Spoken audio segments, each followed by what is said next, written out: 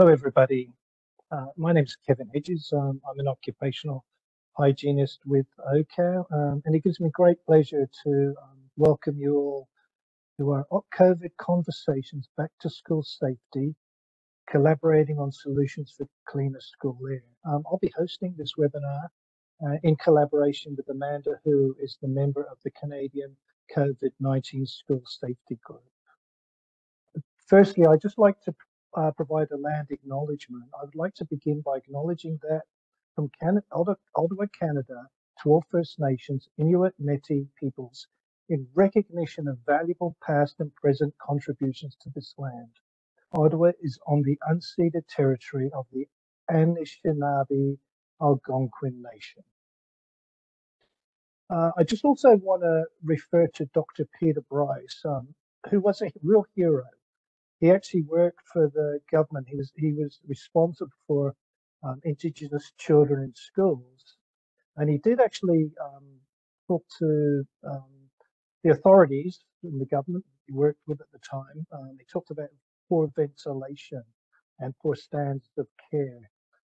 A lot of what he provided was ignored. After he left the government, he actually did produce this report. And he found, which noted that roughly 1/4 of all Aboriginal children attending residential schools died of tuberculosis. So with this webinar, it's around schools and transmission, as well as being centres of learning for our youth. Schools are workplaces for thousands of teachers and staff. What happens in schools affects millions of children and their families and can drive illness and infection rates in society at large. The June Centre for Infectious Disease Research and Policy article from the underlying JAMA study highlights that 70.4% of all household transmissions began with a child, and rates clearly dropped until school breaks. So also the same, this is a very good site. The CIDRAP has really good uncensored information.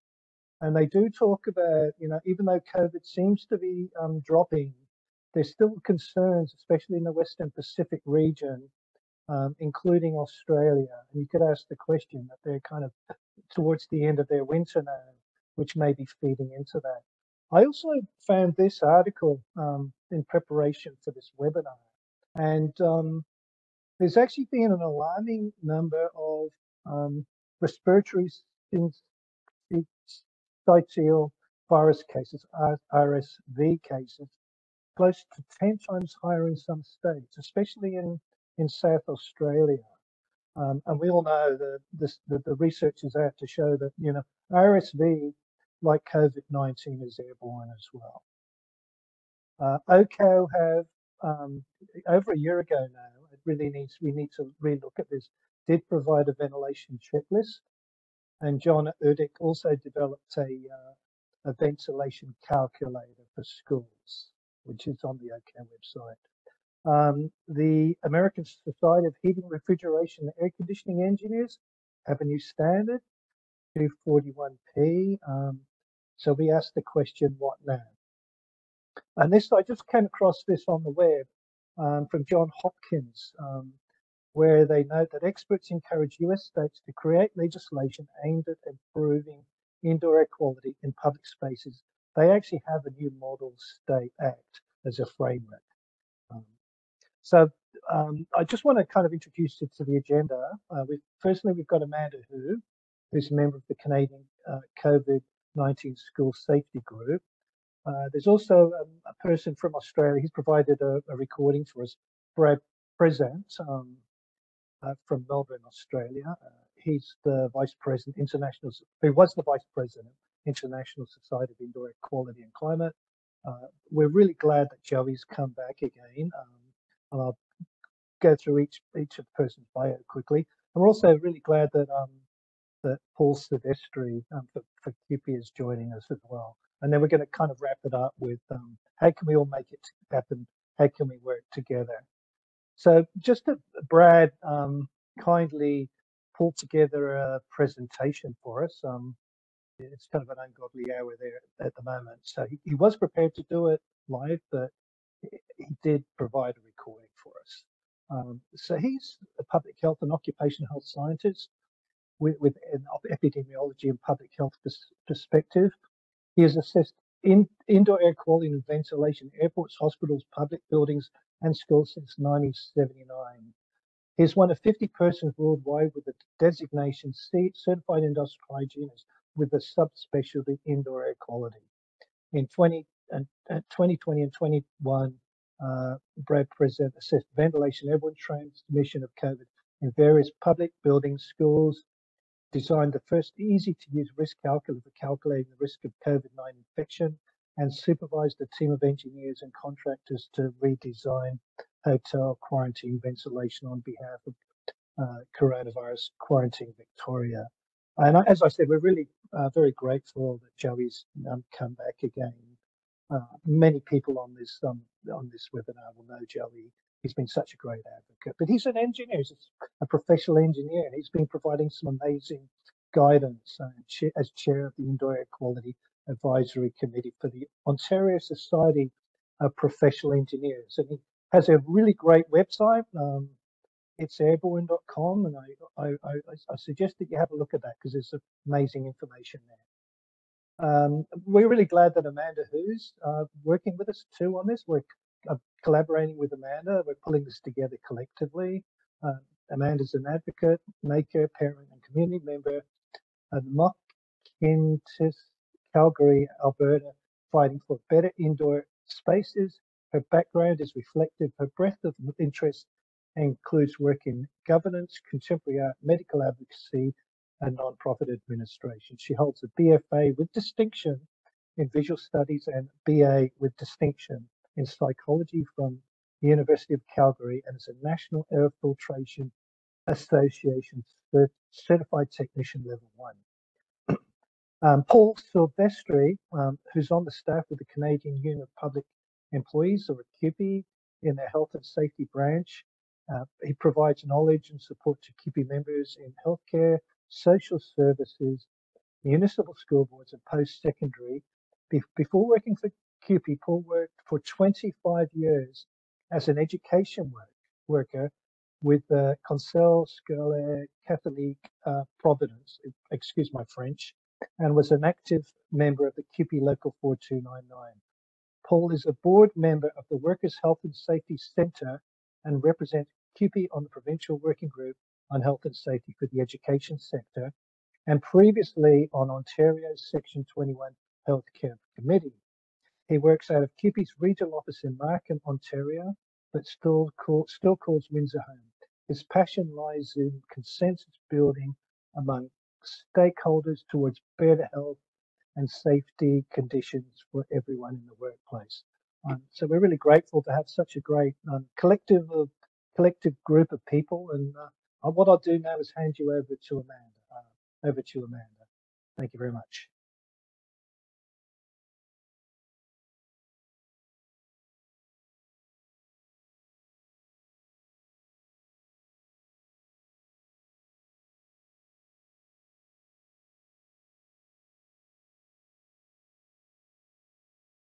You may be muted, Amanda. Sorry, I'm just getting used to WebEx. Apologies, everyone. Okay, so everyone can see my slides? Yes, they're clear. Great, perfect. So the really exciting part of this webinar for me is that we get to talk about one of the things that actually has come out of the pandemic that has been positive and fruitful is the collaboration for a clean air future. And it's something where we look at all of these different things, and it's a multidisciplinary problem. And so, as Kevin kind of alluded to, and as I think a lot of people are aware, but less than we'd like, is that schools seed outbreaks into communities. And so, I think we get a lot of people who say, well, why should I really care about schools? It's just kids get sick. What are we going to do? But schools are the epicenter for outbreaks into communities, and many studies have shown this, and I think it just makes a lot of common sense. And so we have schools that see outbreaks into homes. Those families get sick, they go into workplaces, they put load on hospitals. And so this is a multifaceted issue because it is a workplace safety issue for the staff in schools, and then it's also a safety issue for children, and then it is a safety issue for communities. And so we had a terrible winter last year for kids and respiratory illness, especially. These are some of the headlines from last year. The Red Cross coming in to help one of the largest children's hospitals in Canada. Hospitals overrun, unprecedented situations, urgent situations, intense, heated trailers outside of children's hospitals. And so this was, an unparalleled season of illness, and it impacted students and their health, it impacted teachers and their health, and it impacted learning outcomes. And it was a lot of suffering for a lot of people. So as we look to what we can anticipate for the fall, there's one potential future, and epidemiologists tell us that we can look to Australia for what we can possibly see for our winter. And they've had a pretty bad winter. It's the horrendous flu strain, triple whammy. So again, the triple demic is back, and a roller coaster of illness. And so we are already starting to see this in the states where schools have come back a bit earlier. And so what can we be doing to, this is one potential future, but we have this unparalleled opportunity as well to change the future potentially. And so, what has been this thing that has come out of the pandemic is this, new multidisciplinary and multi-stakeholder advocacy. And so really parents looking and saying, we want a safe environment for our kids. Teachers and staff, they deserve a safe environment to work in. Occupational health and safety, you shouldn't get sick or become disabled from going to work. And the indoor air quality experts have come through and have provided so much knowledge and have been so generous with their time and information.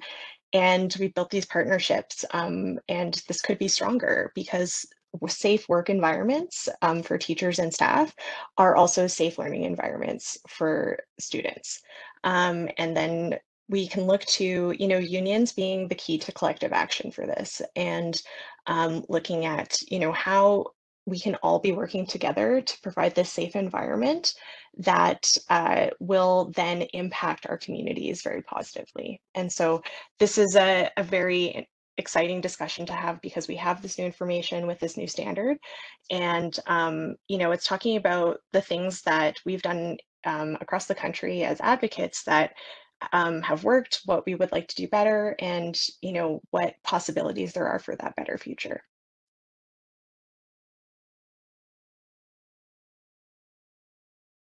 Thanks so much, Amanda. And we might now go back to you, Tony, if you'd like to play the video from Brad, or the recording from Brad. Thanks again.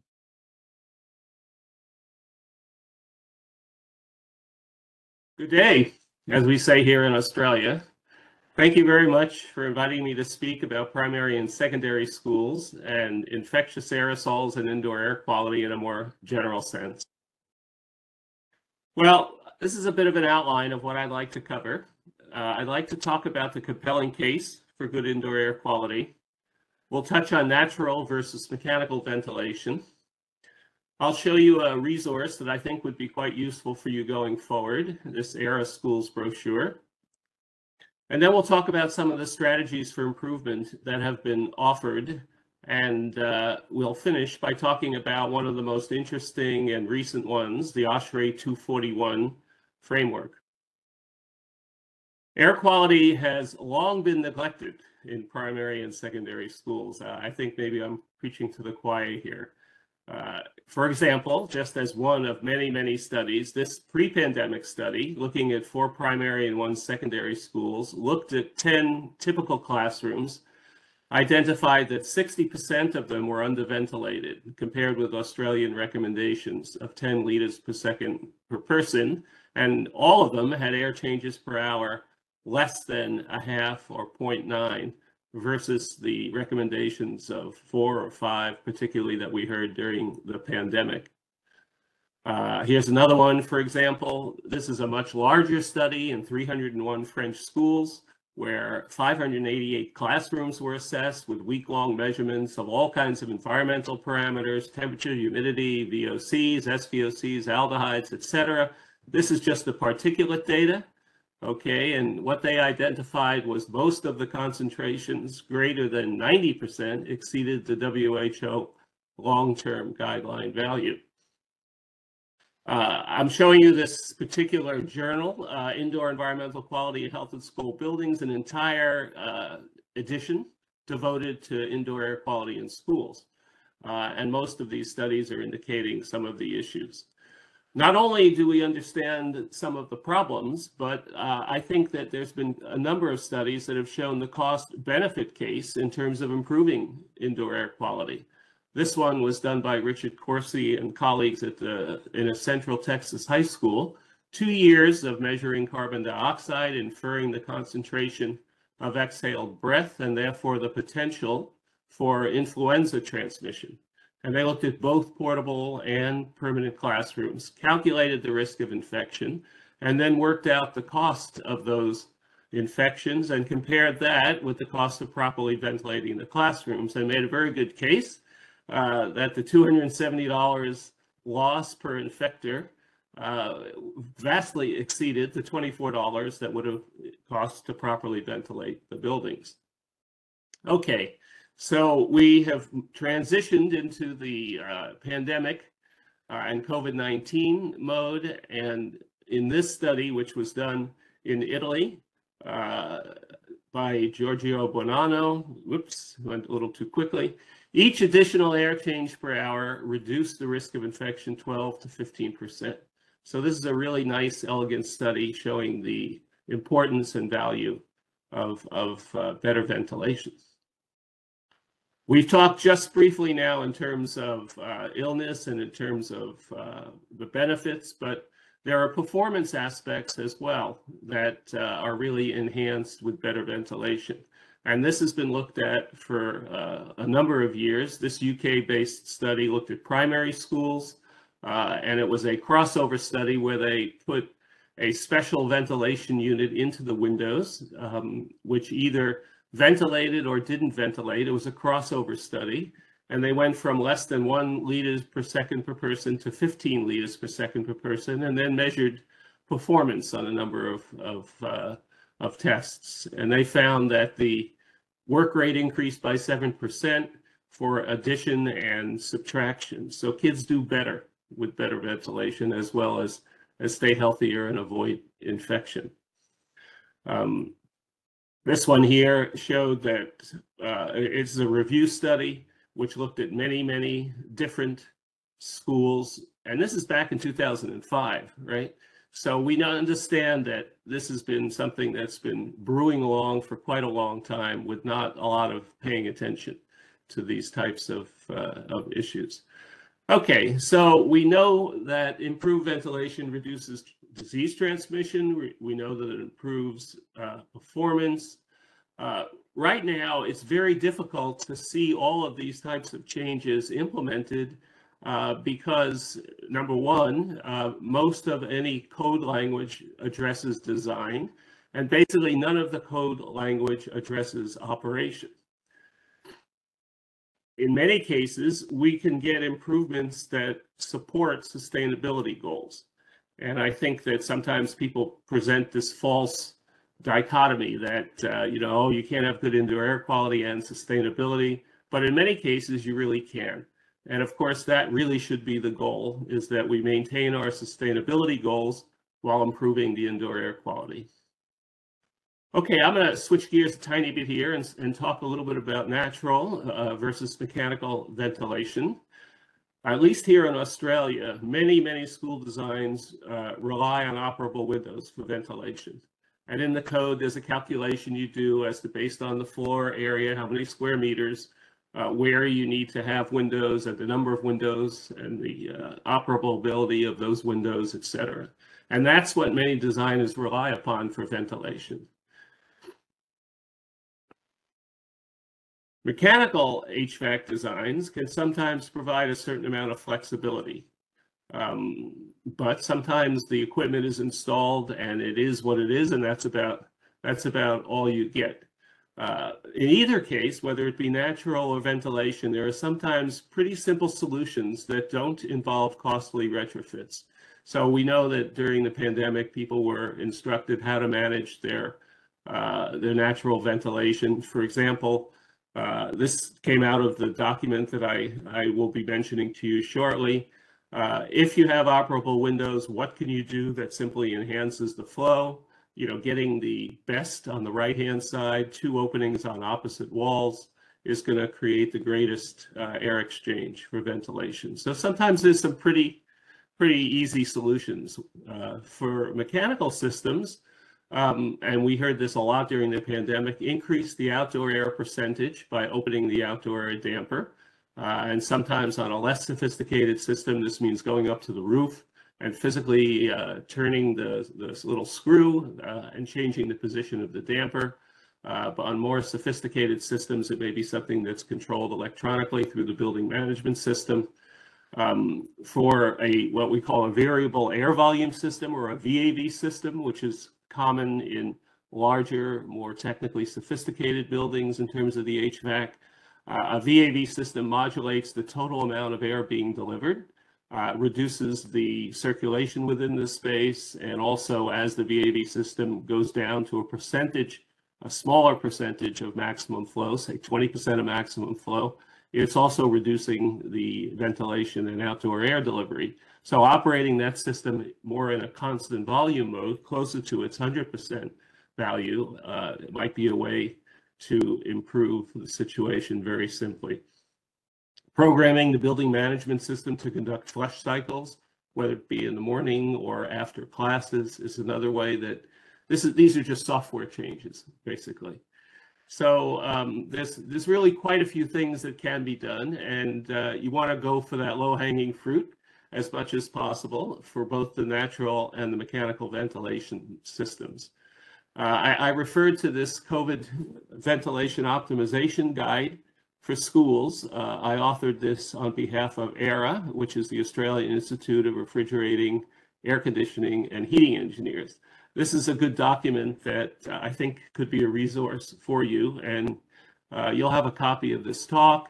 At the bottom there, you can see, you just kind of put in that URL, and that'll bring you to the document. And it covers 4 important aspects. It's very specific to schools. It's written at the level of school staff and faculty would understand.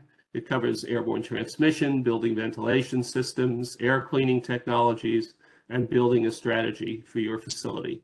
So that's something that hopefully will be useful to you. Okay, defining a framework for improvement.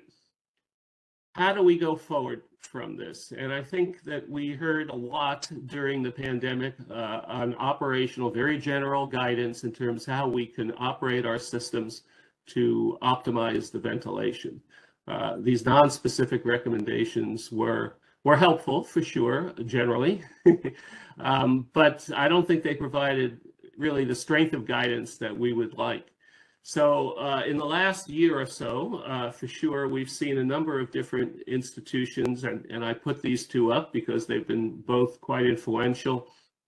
The Healthy Buildings Program at Harvard School of Public Health, the US EPA, where they're recommending minimum air changes per hour. And the number that you typically see for most buildings is 5 air changes per hour.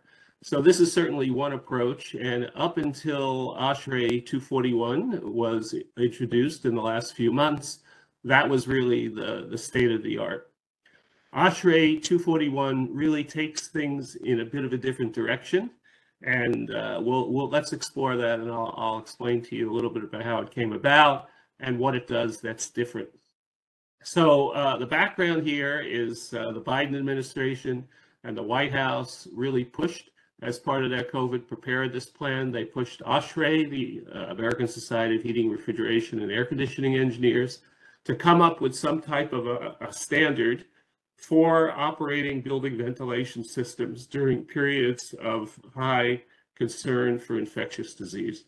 Not necessarily COVID only, but perhaps the successor to COVID, or perhaps something that could operate during flu season. And in December 2022, they said, do this in 6 months, which is a really short period of time for a standard to be developed. In May, it went out for public review, and it was finally published in July. I was one of about 40 professionals on this committee drafting the standard. So what does it actually say? Any green you see in these next few slides is the actual quotes from the standard. The blue and black writing is my interpretation. So the goal of the standard is to establish minimum requirements for control of infectious aerosols to reduce the risk of disease, including requirements for both outdoor air and air cleaning system design, installation, commissioning, operations, and maintenance. So it's not only looking at outdoor air delivery as one way of providing dilution and reduction of infection control, but also air cleaning and other factors. It's designed to be applied in both new and existing buildings. So some caveats about it, what it isn't. It doesn't maintain acceptable air quality from a general perspective. It's not intended to work with all infective agents. It only addresses long-range transmission. So if you're within 1.5 or 2 meters of someone, the ventilation system in the room is not going to make a difference. You're so close that dilution of the air around you is not really very possible by the mechanical system. So it's only going to function for long-range transmission. And it doesn't tell you when to go into what I'll talk to you about is an infection control mode. So basically the concept here is that you have a switch, at least a theoretical switch, and the building can operate under normal mode. And then if it's flu season or if there's a pandemic, it could switch into an infection control mode. But it doesn't tell you when to do that. In theory, that's left to the public health authorities or to the building owners to determine the need for it. Some definitions. This infection reduction mode is abbreviated IRMM, the mode of operation in which measures to reduce the aerosol exposure are active.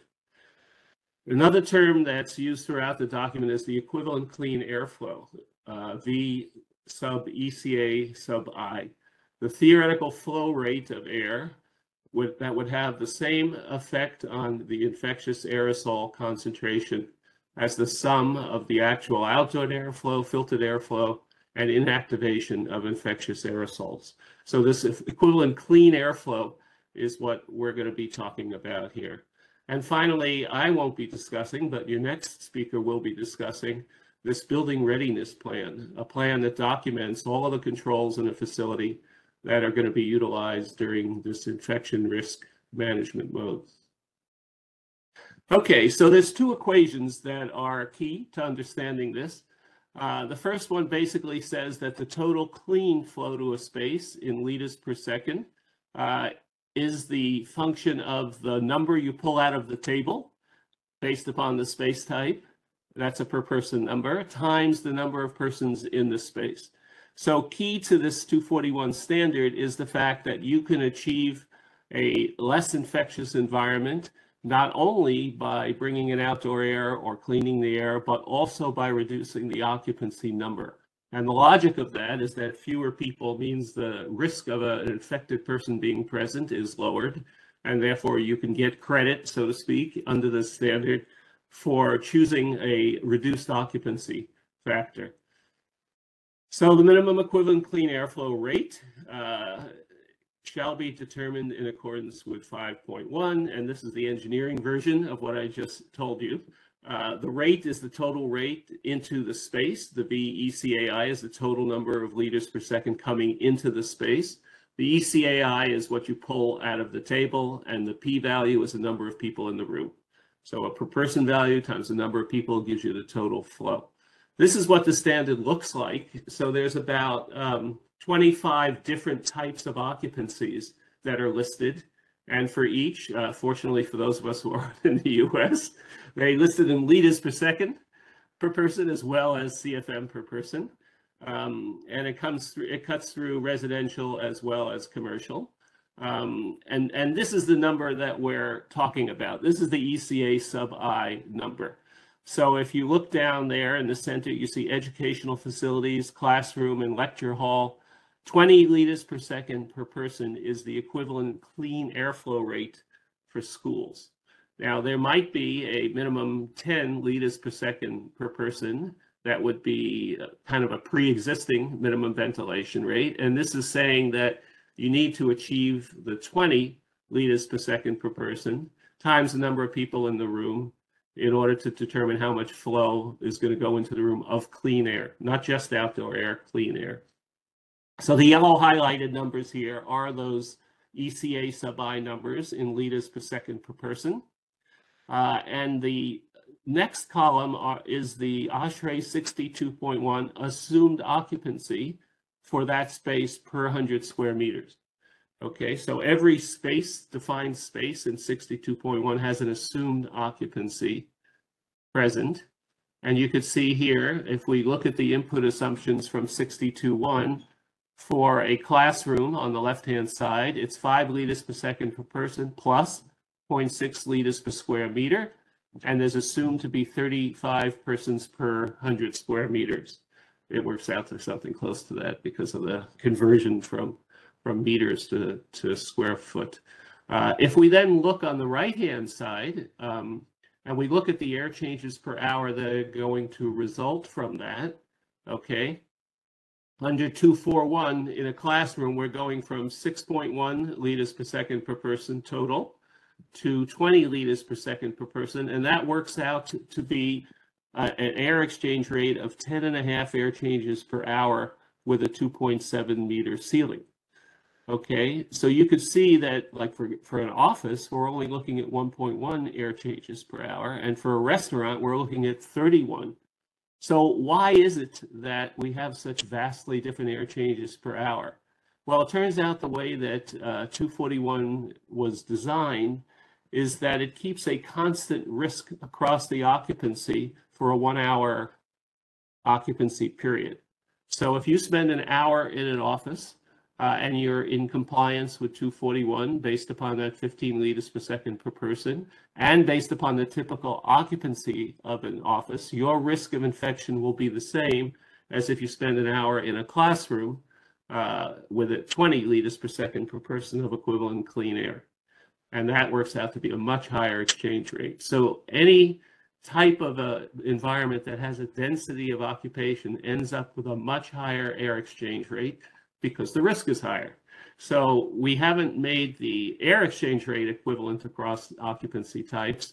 We've made the risk equivalent across occupancy types and allowed the air change per hour to vary on that basis. You can see that very clearly. So that's one aspect. And the second aspect of the standard is this summing up of all of the various air cleaning systems that are going into the removal of the pathogens from the airstream. So we have two things operating. We've got outdoor air coming in and diluting and removing some of the pathogens in the air, and we have air cleaning systems. So the standard basically says you add up all the contribution of the different devices and ensure that they exceed the target ECAI value. And that's basically just what it says here in engineering legalese type notation. So the sum of all of the various air cleaning devices plus the ventilation has to exceed that ECA sub-I number for the space. And they provide a really nice calculator that enables you to do that. In that third column, you've got the existing situation, and then you can go through various planning options. In this case, they went through 4 planning options where they've changed the orientation or type of air cleaning and come up with whether or not you pass or fail under the system. And that's an appendix, and it's a reference where you could go and pull that spreadsheet. Okay, so these two equations, the ECAI number times the number of people is the total flow into the space, and then you sum up all of the air cleaning devices to see whether or not you exceed that value. That's pretty much the entire standard. Everything else is technical appendices and elaboration and certifications and other types of engineering things. So I'll just go through very quickly what those things are covered.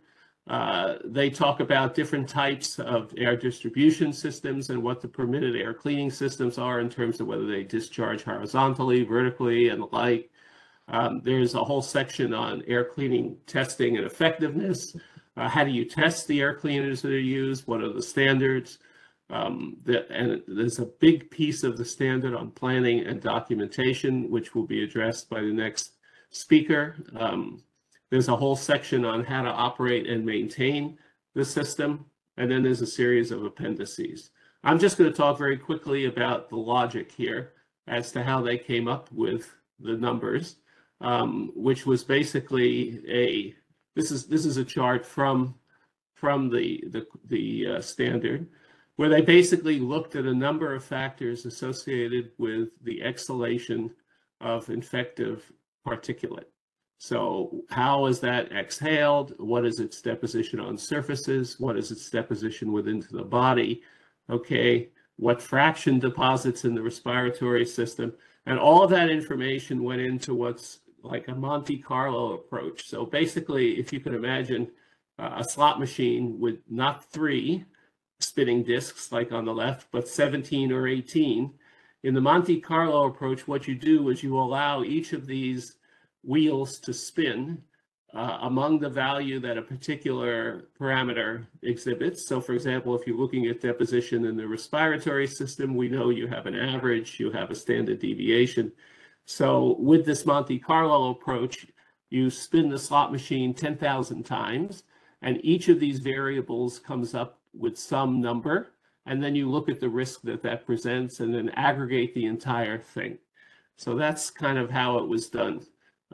What's called this Monte Carlo simulation, considering many different factors to come up with the risk of infection. And it was standardized across these 1-hour occupancies per space. So quite a bit of attention went into the logic and these decisions in this. So looking at the other alternative, like what Harvard and CDC has proposed based on air changes per hour, has some weaknesses by comparison. It doesn't adjust the community prevalence and the number of infectors present in a space. It doesn't allow you to use reduced occupancy as a tool for reduced risk. And if you look at different spaces, you'll find that high ceilings are enormously protective because of the volume of space there. In other words, a person exhaling infective material, their infective material is diluting over a much greater area. And low ceilings are not protective. So low ceilings need much higher air exchange to equalize the risk. Okay, and the last piece, which I won't be addressing, is this building readiness plan, which is a really key piece of 241, because really the devil's in all the details of organizing and planning and being able to implement this infection reduction management mode when required. Okay, just to summarize, 241 provides a comprehensive framework for managing infection control. I hope that it's something that becomes commonly utilized. There's some indication that, like the GSA, the Government Services Agency that operate the U.S. federal buildings, will adopt it for their buildings. It's written in code-compatible language, so a public authority in a different location could actually adopt it as code. The invocation of the IRMM is not defined in the standard. It's up to the owner or occupier or some other cognizant authority to say, this is a good time to invoke the IRMM mode. There's multiple ways that you can achieve the targets that are established in the standard, including better ventilation, including filtration, inactivation with UV or some other modality, or reducing occupancy. And it's designed to equalize the risk across the different spaces. It's a very feasible standard to implement, but you really need to understand your existing system and you need to plan. So thank you so much for the opportunity to speak to you today. And I'm sorry I'm not able to join you and take questions, but please don't hesitate if you want to email me at any time. I'm more than happy to respond.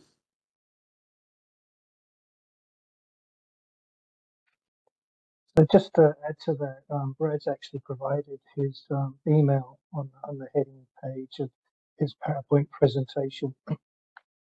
And he was vice president of ISIAQ, and he does a lot of work in Australia. So, you know, he can kind of provide some more background information on what he's provided. I do see that there was a question put in the chat by Tara. I've just found out about the Model Act from James Hopkins. I did have a quick look at it, and the Model Act does refer to 241P. I know Joey's a lot more in tune with what's going on than I am, and so probably now's a good time just to not say anymore, but just to hand you over to Joey. And once again, Joey, thanks for offering to present on I think part 6 of the ASHRAE 241P. Thanks again. Over to you.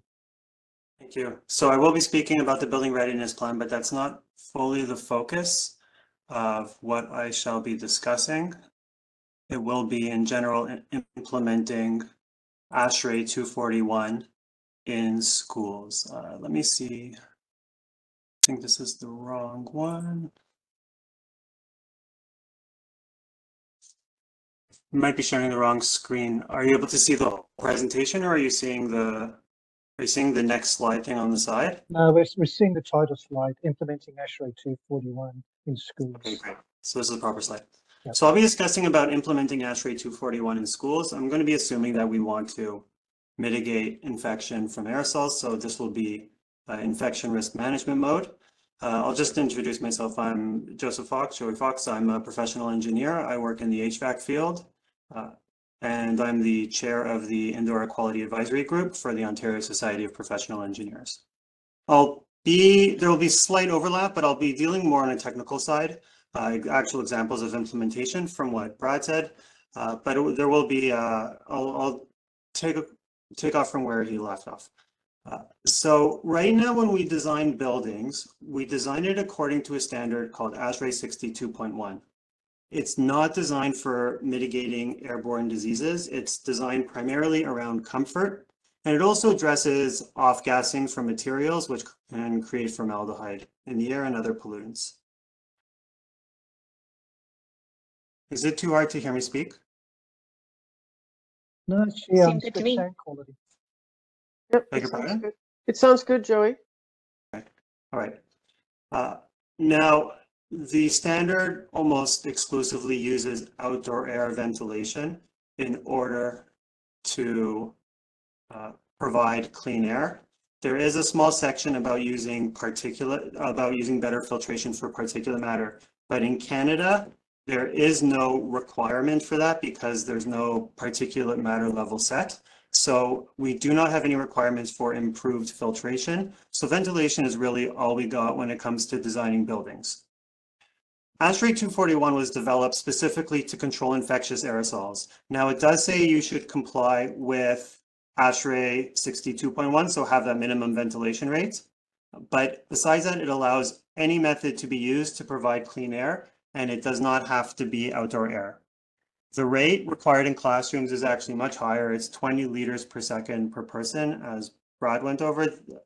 Other spaces, whether it's cafeterias or offices, will have different rates. I'll be focusing on classrooms, but the same procedure can apply to all other spaces. And I just showed here a comparison between how we design our buildings and what's actually recommended for controlling infectious aerosols. So the rate is actually anywhere from 2 to 10 times higher than our minimum ventilation. So we are underventilating our buildings when it comes to actually protecting people from infectious aerosols. So to go over the tools that we have available, the primary tool and the one that serves as the basis of adequate indoor air quality is supplying outdoor air to the space. So indoor air is generally much more polluted than outdoor air. So simply exhausting the indoor air and replacing it with outdoor air is the best way to keep concentration of pollutants low.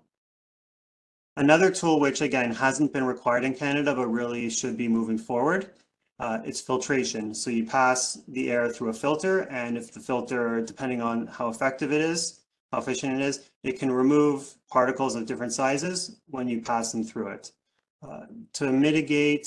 To control infectious aerosols, and as well as fine particulate matter, you need high efficiency filters, which aren't really used, but hopefully in the future we will be using it. UV is another option. It's safe and effective. We've been using it for many years. Often filtration could be used instead. There are two methods of using UV, which are upper room UV and far UV, but they are currently not allowed in Canada, so I'm not going to be discussing them as options. Hopefully in the future they could be, but right now they're not something that we'll be doing. Alternative air cleaners are also something that's marketed. They can include ionization, photocatalytic oxidation, hydrogen peroxide, hydroxyl generators, and other different technologies. Currently, it's not regulated. It might be safe and effective, but we know some studies that a lot of them are not safe, and we have studies showing a lot of them are not effective. Until we actually have regulations ensuring that they're safe and effective, the recommendation from the Ontario Society of Professional Engineers is to avoid them and disable them if they exist. So in the end, the conclusion from this is really ventilation and filtration are the only tools that we have, but they're good enough. So I'm going to be discussing both what the facilities can do, what school boards can do, and also what individuals can do. I'll start with the school boards. There's this really good report created by the Lancet COVID-19 Commission Task Force, and it discusses the first 4 building strategies. So the first strategy they recommend is commissioning equipment and ensuring that it is running properly. I don't think this goes far enough. There needs to be transparency about this. You can have people go commission and find everything broken and then not fix it. And unless things are fixed, you're not helping anybody. So there should be transparency. Just saying we've checked equipment is really not enough. The next strategy they recommend, which Brad spoke about, is increasing the amount of outdoor air supply to the space. So he discussed the 2 different ways to do it. One is you increase the percentage of outdoor air and reduce the amount of recirculated air. The other one is it works in variable volume systems. Often, if the temperature is satisfied, you just ramp it down to the bare minimum amount of air supply to the space. But the system has within its capability of increasing the total amount of air to the space. So both these ways are methods of increasing the amount of outdoor air and improving ventilation. The next tool they recommend is upgrading the filters to MERV 13.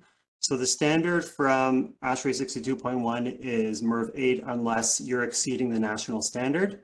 We don't have a national standard in Canada, but most units can be upgraded to MERV 13 filters, and those will be effective at removing infectious aerosols.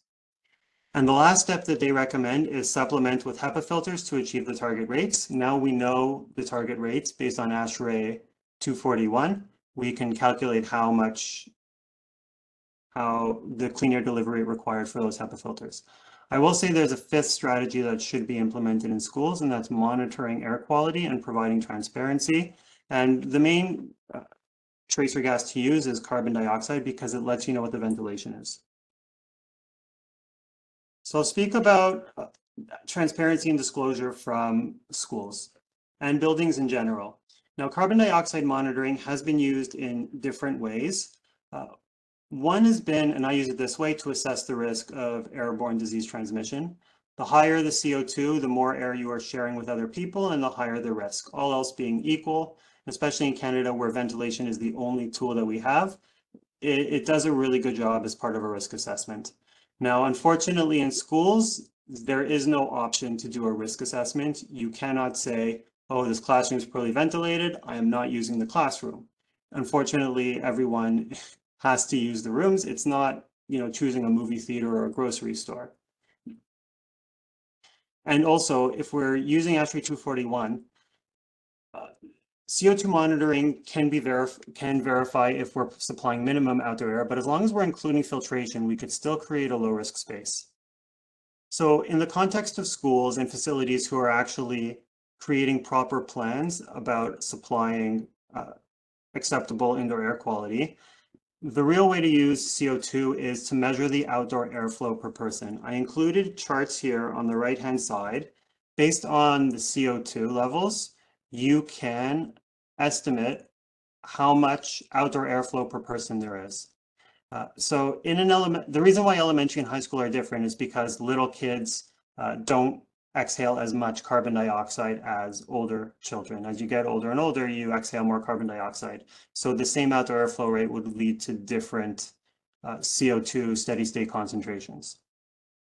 So in an elementary school or in a high school, if you're at 600 ppm or 650 ppm respectively, you actually have 20 liters per second of outdoor airflow per person. So you're compliant with ASHRAE 241, and the amount of extra air cleaning is 0. As you get to higher and higher CO2 levels, you will need to supply, you will have a lower outdoor airflow per person, and you will need to add in more filtration. Now, 1000 ppm is roughly what is required to comply with ASHRAE 62.1. That doesn't necessarily mean it's good. That means you're supplying bare minimum acceptable indoor air quality. If you have CO2 levels higher than that, it means you're not providing minimum ventilation according to the new designs on the building code. But in order to create a low risk space, you still can supplement with filtration. And obviously places with worse ventilation should have more filtration. The other thing buildings can do in order to provide disclosure is to create a building readiness plan. It's defined in ASHRAE 62.241. It's essentially a document that goes through what's happening in the building. It helps ensure equity, that all spaces are compliant. Currently, what the guidance is in Ontario is to kind of do what you can, improve the amount of outdoor air, upgrade the filtration, and use HEPA filters. There's no target set, and it's do what you can wherever you can. So some places might have fantastic ventilation. Some places have very poor ventilation, but they'll get the same amount of clean air from HEPA filters, where really the poor places should be having more help. So this building readiness plan, it goes through what the design occupancy of the space is, what tools are being used to provide clean air, any old mechanical drawings or BAS drawings, so all the information that's there, and disclosure about commissioning.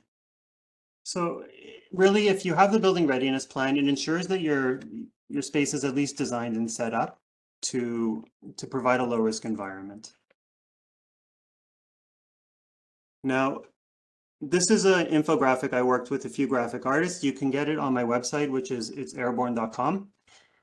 Not everything can be done on the building level. There are things that have to be done on the individual room. So I came up with the acronym WATCH: Windows, Air Movement, Thermostats, CO2, and HEPA filter, Corsi-Rosenthal box. So I'll go through them one by one, but Windows, the facility manager can't go around and control all the windows all the time. It really is something that's controlled in the space. So having proper communication about trying to keep windows open as much as possible. You have to ensure that the place is comfortable from a temperature perspective. So even in the winter, you generally can't have them open all the way, but at least keeping them cracked does help promote better airflow in the space. A tool that I always use when I'm going to look at buildings is checking the air movement. There's a picture here of a diffuser that you find in most mechanical ventilation systems. So I just take a stick of tissue and I hold it up to see if I can see air coming out. Ideally, and I've seen this in a few places, you attach just a tissue or a ribbon right there, and you could look up and see, is there air actually coming out? I've seen places where they have that and the air doesn't come out. But at least if you actually cared about it, you'd be able to keep an eye on it. And if there's no air coming out, it means the fan is likely broken and it needs to be reported to maintenance. It does not tell you if the air is clean, how much outdoor air, but it really is a first step to see if the fan is broken. The next step is the thermostat. This happened in my kids' daycare, but this is probably the most common thing you find in small retail places, dentist's office and doctor's offices. If the thermostat is set to auto, it means once the space temperature is satisfied, the ventilation shuts off. That's okay to use at night, but when people are there during the day, the thermostat the fan setting should be on. It should always be providing ventilation to the space. This is a simple, easy step, and it could go a very long way. So the thermostat fan setting should always be on when people are there. Monitoring carbon dioxide levels is always a helpful thing to do to know if there's a problem. If CO2 is above 1,000 parts per million, it means the space is not compliant with ASHRAE, and that's a place where you'd want to, ASHRAE 62.1, and that's a place where you'd want to improve ventilation. That's not necessarily great, but that's bare minimum. If it's below 600 parts per million, then it's compliant with 241, which is really good. And the CDC recommendation is 800 parts per million. So it's a good idea to keep an eye on the CO2 levels to see if the ventilation is working. And when it breaks, the CO2 will go up and you can have it repaired. The last thing are HEPA filters. So they're put in the space, but I'm sure a lot of people have seen them off in many places. They need to be run, and they should be run on the highest level noise tolerable. So noise is a big problem. There are ways to address it. And you also want it to be mixing air into the space. So if it's just blowing air into the corner, it's unlikely to be too helpful. You want it to be aiming towards the space and closer away from the walls, further away from the walls. But running them properly is a very important part, which really the occupants have control over. Just to go through all the tools that we have, and these are really the tools that are available currently in Ontario. One is ventilation, so you can improve it. And I've divided it into what you could do on the HVAC side and what you could do in the actual room. The 5 things in the in-room spell out the acronym WATCH. So on the HVAC side, you can increase the outdoor airflow to the space and ensure the ventilation system is running properly. You could upgrade the filters in the air handling unit to MERV 13. And you can commission the HVAC systems to make sure they're working well and create the building readiness plan to have that transparency that the system was designed properly in accordance with ASHRAE 241. Conversely, inside the room, the tools are: 1, make sure the thermostat fan setting is on. Try to open up windows to get better outdoor air, more outdoor air into the space. Use a HEPA filter or a Corsi-Rosenthal box in order to improve filtration in the space. And to verify transparency, you can check the airflow and monitor carbon dioxide levels. So I'm going to go through 2 examples of different spaces and how we can apply ASHRAE 241 to these 2 spaces. I'll use classrooms. If you're using other spaces, ASHRAE 241, you could get a free copy online if you look up ASHRAE standards and guidelines, and it will tell you what the airflow per space is. In classrooms, it's 20 liters per second per person. So the first step is create a target. So let's say we have a classroom with 25 people. How much clean air do you need? Well, you just multiply the amount of people by 20 liters per second per person, and you have 500 liters per second. So in order to comply with ASHRAE 241 in infection risk management mode, you want 500 liters per second of air to the space. So let's say you look at the equipment and you find there's a rooftop unit that's responsible for the ventilation, and it does supply 500 liters per second of air, and that's actually not pretty common. 30% of it is outdoor air, though. You usually don't supply 100% outdoor air when you're supplying that much air to the space. So if you just multiply 500 by 0.3 and 0.7, you'll see there's 150 liters per second of outdoor air supplied to the space and 350 liters per second of recirculated air to the space. Now, if you find how much outdoor airflow per person, it's 6 liters per second per person. And now you could use carbon dioxide to verify that. Based on the chart I showed before, that would be around 1,100 parts per million of CO2. So if you have CO2 below that, that's great. And if it's above that, you know the unit is not operating properly. Now, let's say the next step the school wants to do is upgrade to MERV 13 filters. ASHRAE 241 says they're 77% effective. So what you would do is you take the recirculated air, multiply it by 0.77, and you would find now you have 270 liters per second of recirculated clean air, so filtered air. So how much clean air do we currently have to the space from the rooftop unit? There's 150 liters per second of outdoor air and 270 liters per second of clean recirculated air, which is a total of 420 liters per second. So now we have to, that doesn't get us to the 500 liters per second that we calculated at the beginning. So we can now size our HEPA filters and say how much filtration do we need. So you do 500 minus 420 and you end up with 80 liters per second of clean air. I will say that most HVAC systems are not really designed for 20 liters per second per person. Bare minimum ventilation is anywhere from 6 to 7.5 liters per second per person. And you can push them by upgrading filtration and increasing the amount of outdoor air. roughly to around 15 liters per second per person at full occupancy. Getting to that 20, generally you need additional in-room cleaning, and HEPA filters are really the best tool we have, or Corsi Rosenthal boxes. I included a graph here just to show you how the rooftop unit works. But you can see there's outdoor air and there's return air. That's what EA is exhaust air. And you could control how much air ends up going to the fan. There's two dampers, the outdoor air damper and return air damper. So by increasing the outdoor air damper and reducing the return air damper, more air gets exhausted and more outdoor air comes in. And then it's all passed through a filter, so you could upgrade that filter to MERV 13. I'll do another example. So this is a more poorly ventilated school. Let's say you have a classroom with 20 people. So what's your target? Again, you just multiply that by 20 in the classroom and you end up with 400 liters per second. So let's say this is a natural ventilation system, so it's only windows. In Canada, natural ventilation systems are very poor. I'd imagine in a place like Australia, it would be a much more reasonable system when temperatures are better, but when it gets down to -10, it's very difficult to open up windows here. So let's say they have an open window policy. Now, how much outdoor air are you really getting? Well, you could monitor carbon dioxide, and let's say you find it's at 1500 ppm. Now, it's very possible you could have lower if the building leaks a lot and there's a lot of air just leaking in. And if you have a smaller classroom and so you could have more outdoor air per person. But let's say you find it's 1500 parts per million CO2. But based on that graph again, it's 4 liters per second per person, which means a total of 80 liters per second of outdoor air. Now, our goal was to provide 400 liters per second. So there's no recirculated air with MERV 13 filtration. So all we have is that 80 liters per second, and we could take our goal minus what's being provided of outdoor air, and we know we need to provide an additional 320 liters per second, and that's how we size our air cleaners. That would be very difficult to do.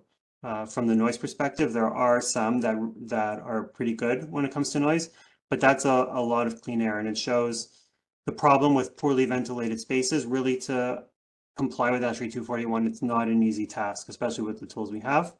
In a lot of places, we can. So that's a review of what schools can do, what people can do in order to try to provide a low-risk environment for airborne disease transmission. That's it from me. Thanks so much, Joey. There's such an amazing amount of practical, easy to understand information there. There's a lot of questions there. Maybe we could leave them to the end as part of the discussion, if that's okay with you too, Amanda. You know, not long after the pandemic started, I personally did invest in a CO2 monitor, an AIRAH, and I carry this around with me all the time. And I did actually buy a CO2 monitor, a cheaper version for my partner. It's got a little keyring attachment device on there as well. But it's something that we can all do to keep an eye on what the indoor air quality is like. So I think probably the best thing to do is now hand you over to Paul Silvestri, and then we can go through the Q&As after Paul. So over to you, Paul. Thanks so much.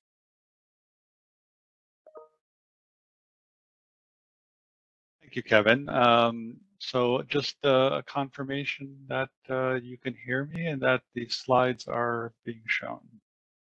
Looks good. Thank you, Paul. Thank you. So I was brought here today to provide frontline staff perspectives and concerns and the opportunities that the workplace parties and the school community can bring towards addressing the concepts of indoor air quality, ventilation, and especially when it comes to, since this is a Occ-COVID-19 webinar, where we are with COVID-19 and what are the ongoing problems that are facing staff, students, and those in general in the school community. So today's presentation, from where you are, I don't know, but welcome. The description on the right will indicate what kind of mood that you're in today. So today's presentation will cover where education staff are approaching the third full school year during the pandemic, and why there's a problem, and how we could start to find our way out of the woods. So the title, Wandering in the Woods, I have to thank Valerie Wolf from OCal for providing that suggestion for a title, because I think it's very apt in that a lot of staff members and unions have ongoing concerns and unsure about how we're going to resolve those concerns. And mainly it stems around repeated infections from exposure at work. Missing work causes workload issues and stress for many workers. And with each infection, staff knows that it brings an increased risk of post-COVID-19 condition, or as some people call long COVID, or the lingering effects of an infection. And we still have elevated risk groups within our school community, to mention pregnant women, immunocompromised, and those who have been previously infected are at a high risk group for getting longer or having longer infections, or for having more serious infections with post-COVID condition. Workers often feel solely responsible for protecting themselves at work from COVID-19, which is this public health framework that you should assess your own risks and go out into the community and wear a mask and things like that. But within workplaces, we have occupational health and safety requirements. And it's a legislative framework to ensure that the workplace parties are keeping up their requirements and ensuring that the workplace is safe. But in Ontario, I can attest that the Ministry of Education has not published any guidance for school boards to deal with COVID-19 or RSV and influenza for this upcoming school year. And I find that very troubling, since we've the experiences that happened last fall into the winter, and with the overcrowding of hospitals and the amount of school absences and short staffing that occurred because of it. Now, for unions, a lot of the communication that we are trying to present to a lot of our members is that we want to move the perceptions about COVID-19 away from a flu-like disease towards thinking of it more as a damaging multi-organ disease with a respiratory phase, because I think there's still a lot of minimizing that happens with COVID-19. And I like this quote from Dr. Colin Furness, epidemiologist, who said that to somehow devolve to be a nuisance cold, COVID-19 would need to become a different virus. And with the ongoing mutations and the different variants, will be dealing with COVID-19 and its different variants and mutations for a long time now. So reminding people that it won't go away in the face of no political or public will to do anything about it is a serious challenge, and it's facing everyone in the school community. And a lot of the challenges in trying to get a grasp on how we can really solve the issue is, or to understand its impact, is by providing information. And we know we have poor provincial and local data on infections in schools. So the actual impact is difficult to assess because the incidence of the disease is not reported or shared within the school community, or in some cases with the Health and Safety Committee. So we know that outbreaks happen in schools. We've talked about it earlier, and on average, children will suffer 6 to 8 upper respiratory tract infections annually. And we know that they're more prevalent during the school year, and that schools have historically dealt with outbreaks, whether they're respiratory viruses or whether they are contact viruses, norovirus. These things can spread rapidly through schools. And there are many factors that play into that, including older facilities, poor ventilation or no ventilation in some circumstances. Many schools are overcrowded. Students are within close contact. Staff are often asked to work in close contact because of the needs of the child. Pressure on students and staff to return from illness despite the possibility of being infectious. And I would also add pressure on many parents as well, when it comes to taking care of their child and whether or not they're able to afford to take sick time There's a systemic issue that's present here that is contributing to so many diseases within a school. Outbreaks will continue, and that does not mean we need to accept the status quo. The article that I put here in the at the side of my presentation here is from 2012, and I like that it says that some information may no longer be current. We seem to have accepted that schools are places where kids go get sick. And we saw Amanda's introductory slide that talks about how the schools can then in turn affect the entire community. So why are we not looking at controls like along the path, you know, that are often not considered? It just seems that there's too much of a reliance on the individuals to provide that. So, but this is a problem when we have outbreaks in schools, is that we know that poor indoor air quality is associated with poor work performance and lower academic achievements. We heard that from Brad's presentation. So if you increase the risk of disease, you're also increasing the risk of short-term or long-term disability for staff. And we know schools are already suffering from understaffing. Even though we have pools of vocational staff, there's not always that pool that's available. And that, you know, they may not always be readily available. So staff may be more sensitive these days to bringing the disease into the workplace, which is a good thing. COVID-19 really emphasized the whole point of self-isolation, staying away from work so that you don't affect the rest of your workplace. Yet, I know there's anxiety and stress amongst many members of our union that they know that when they take time off from school for absences for illnesses, that the school community may suffer during their absence. And that's an added anxiety and stress upon them. And for some people, it may increase their workload the further they are away from school. So we know that short staffing increases workplace violence. If there are delayed responses for incidents of workplace violence where there's a critical staff team that has to respond and those people aren't there, increases those risks. Having short staff means that students might have their needs that are unmet, contributing to this larger problem with stress and burnout that has been studied and has been published, looking at what the pandemic and what short staffing has done historically within schools. So we have to remind ourselves that workers are just not necessarily on their own, that you know, occupational health and safety legislation requires employers and supervisors to take every precaution reasonable in the circumstances to protect the health and safety of workers.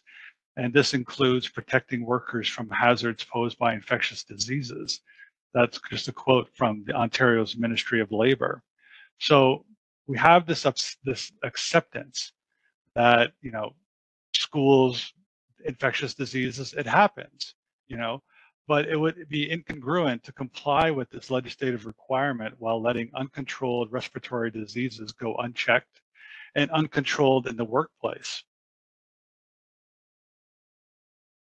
So we've talked a lot about ventilation today, and Ontario schools have performed assessments on the mechanical ventilation systems, but we do not know to what extent rooms are meeting recognized indoor air quality standards. And from Brad and Joey's presentations, we know that there are standards that exist, but are they meeting any of those standards? Are we having any kind of benchmarks? Do we have any kind of goals that we're able to say, here's what we're going to go for, here's what we're going to achieve, here's how we're going to make the workplace safe for both staff and students? So I believe that putting the health and safety responsibilities on the backs of administration and staff within schools is the path of least resistance. And that with leadership, accountability, and a collaboration at all levels, we can achieve something. We should also consider those occupational health and safety principles, that you identify the hazards, you assess the hazards, you control them, and then finally, once those controls have been implemented, whether they are indoor air quality standards, improved ventilation, opening air dampers, are we evaluating to determine whether or not we've achieved our objectives? Do we have to go back and assess and control and look at those controls to find out where they are working and where they are not working? I'd like to add to the mix of these principles by saying find, fix, and check. Start measuring and determine where ventilation is poor. We can start with the CO2 that Joey mentioned. This is something that can be done at a school level with support from administration and school boards and with the government. And we also need that collaboration in the school community, because when it comes to driving occupational health and safety within schools, we know that joint health and safety committees are the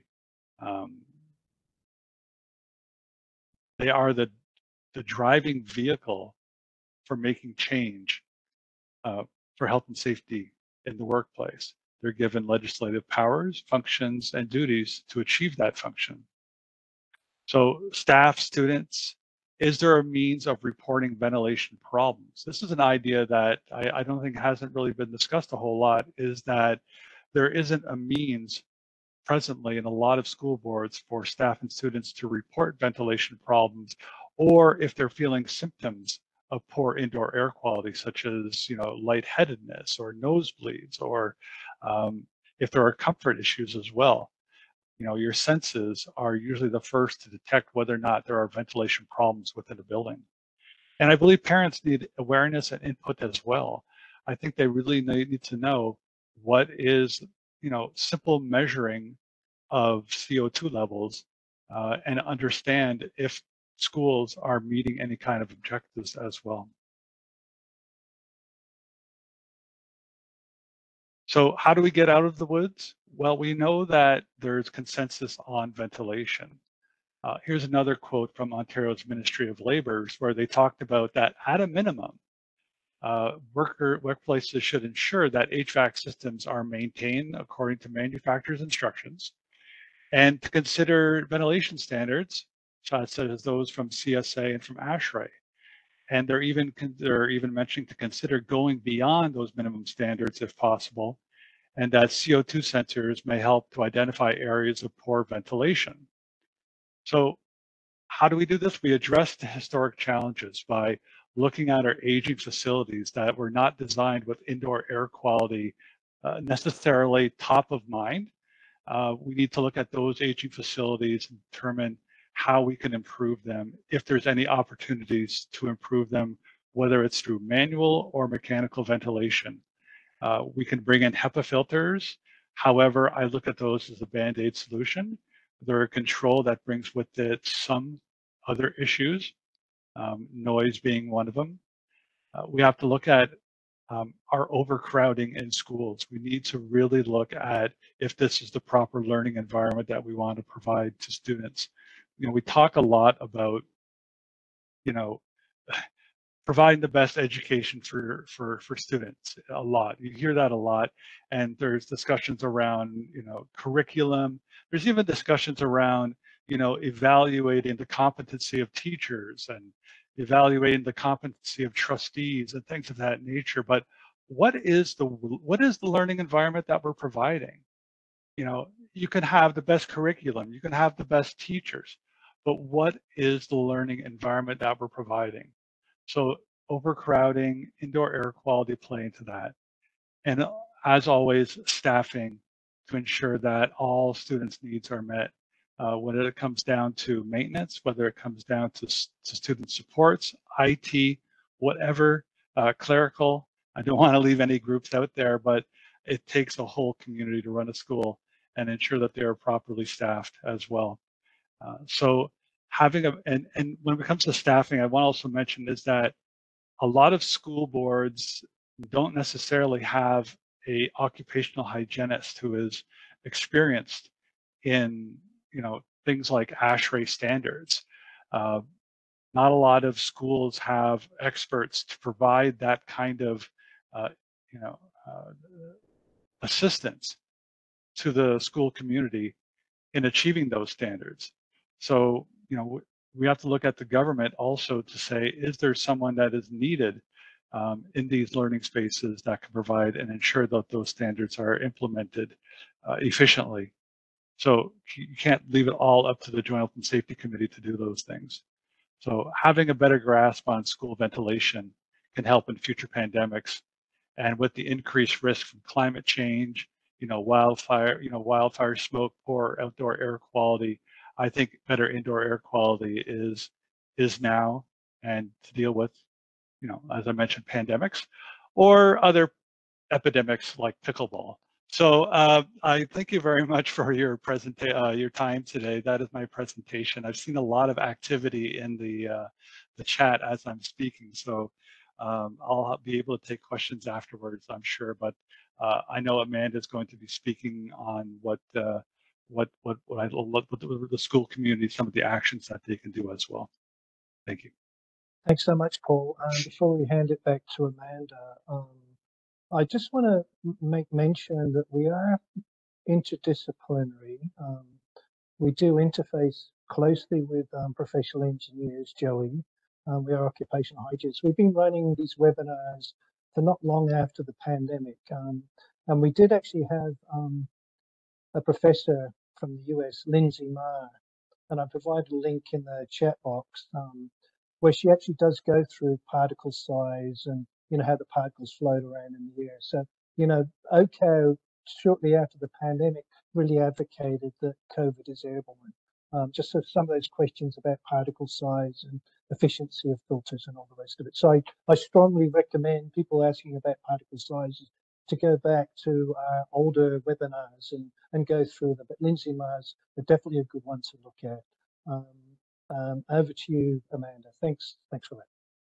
Thank you so much. And there's some questions from both Joey's section and for Paul as well that we can circle back to, I think, in this larger discussion.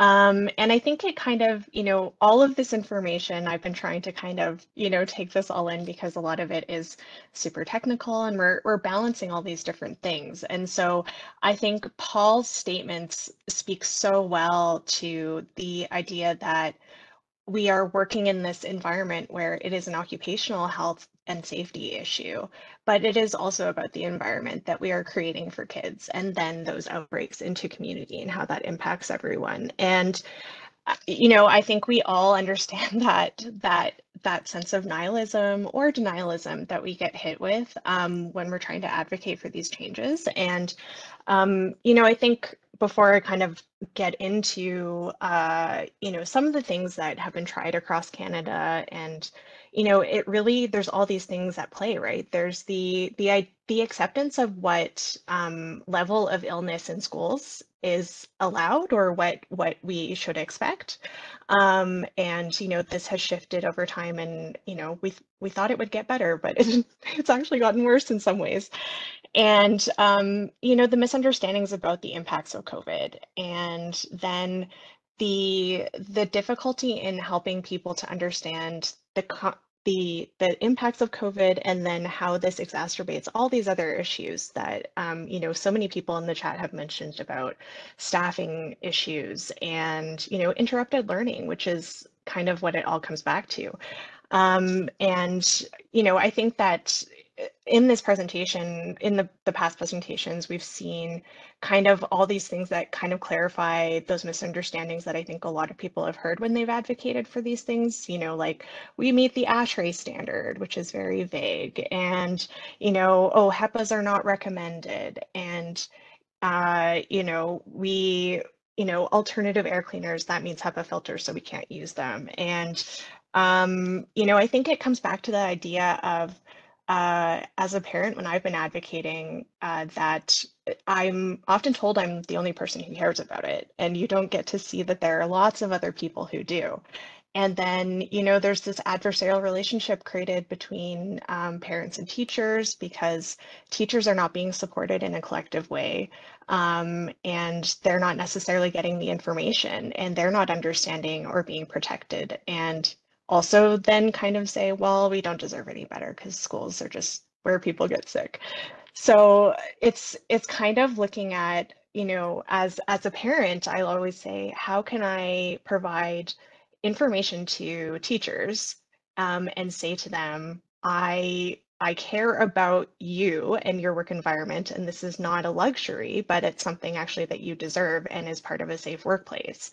And then also, how can we work together to make these spaces safer for you and for kids? And so in the chat, I did post, there was this really successful session that some Alberta teachers presented, and they presented with Dr. Joe Vipond, who's an emerge doc in Alberta, and Dr. Gosha Gasparovich, who's a developmental biologist who's been tracking all the trends of the pandemic, as well as occupational hygienist Dorothy Wigmore. And this was kind of another multidisciplinary example of saying, we can take all these things and put them together and show, and then put it into an educational context and say, we can actually make these changes and empower teachers to be doing these things. And I think a lot of the successes that we've had on these advocacy moves are from the grassroots level. And, you know, yeah, there's comments in the chat about the, you know, people actively opposing those measures. And it's very frustrating to see when people actively oppose clean air in schools. It's very bizarre and hard to see when wildfire smoke has now become part of the equation. And so I think that's kind of where we've gone in looking at the pain points for people of when acute sickness, it seems like that's when people seem to pay attention. And which is hard because you want to prevent these things. But, you know, also looking at, you know, saying, building those relationships and collaboration, and saying we demand better from, you know, the school boards who should be protecting people in these schools, and from governments who should be looking at these different things. And so before getting into that further, like, I would love to bring in Kathleen Gadd, she's another advocate who's been working, you know, on these things. And I would love for her to speak to some of the successes that New Brunswick has had, because we've all taken these different tacks, and I would love to hear kind of the story of what they've been doing. Thank you. Can everybody hear me? Great. So I'm in New Brunswick. Right now I'm in a doctor's office, but I'm not a doctor. This is just the quiet location that I could access today so that I could speak to you without my children also trying to speak to you. I want to start by saying thank you to the organizers. Thank you for having me. Thank you for putting this on. And looking at people's concerns in the chat about how do we reach people, I wanted to make note that Joey Fox has come on the radio with CBC New Brunswick, I want to say 2 or 3 times over the last couple of years. And I think that Joey's segments with our CBC interviewers have reached a lot of people. And it was always so exciting to hear that Joey was going to be on the radio.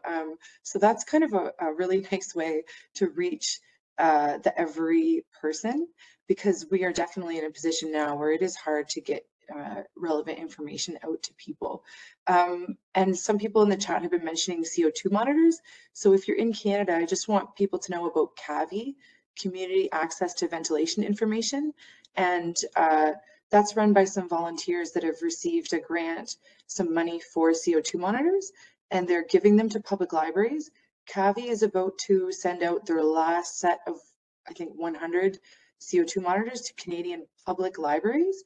So if your region hasn't become part of that program yet, you want to look up CAVI this weekend and send it along to your public library.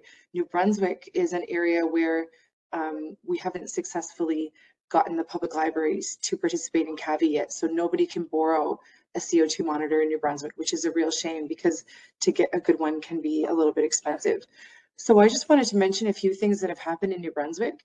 I'm going to send a link in the chat right now to a story on CBC about our legislature. So in June of 2023, our opposition party in New Brunswick brought forward a motion to modernize the Clean Air Act in New Brunswick.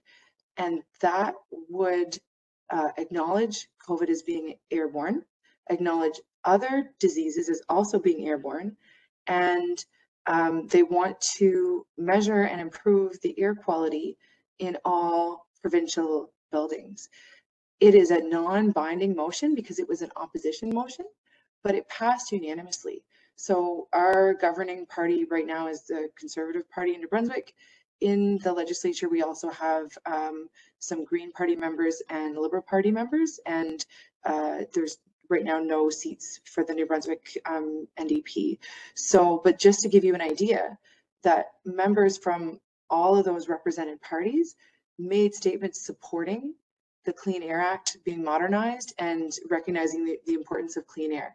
Because it's not binding, we don't see any results from that yet, and there's really no way for us to know how is that actually going to be implemented, to what extent. But it was nice that it passed unanimously and that we actually have now 90 minutes in the legislature of various politicians from various parties making these statements about clean air. So I just made a tiny URL so that people can view that debate if they wish, just so that you can get an idea of what are the kinds of things that MLAs, are saying about clean air. How can we maybe resonate with some of our politicians? So I'll send that tiny URL in the chat as well, and I'll give you the timestamp for when the clean air debate started. Was 2 hours, 26 minutes, and 40 seconds for anybody that wants to look that up. The debate will be transcribed and written out as well in New Brunswick's Hansard, but that's not done yet. So unfortunately, there's no written transcript of that debate yet, but if you wanted to listen to it in English or French, it starts at about that 2 hours, 26 minutes, and 40 seconds. How we actually got that to come about, we don't know. I think it's a mixture of luck, timing. The opposition party was interested. New Brunswick is small. New Brunswick Twitter is quite engaged and involved.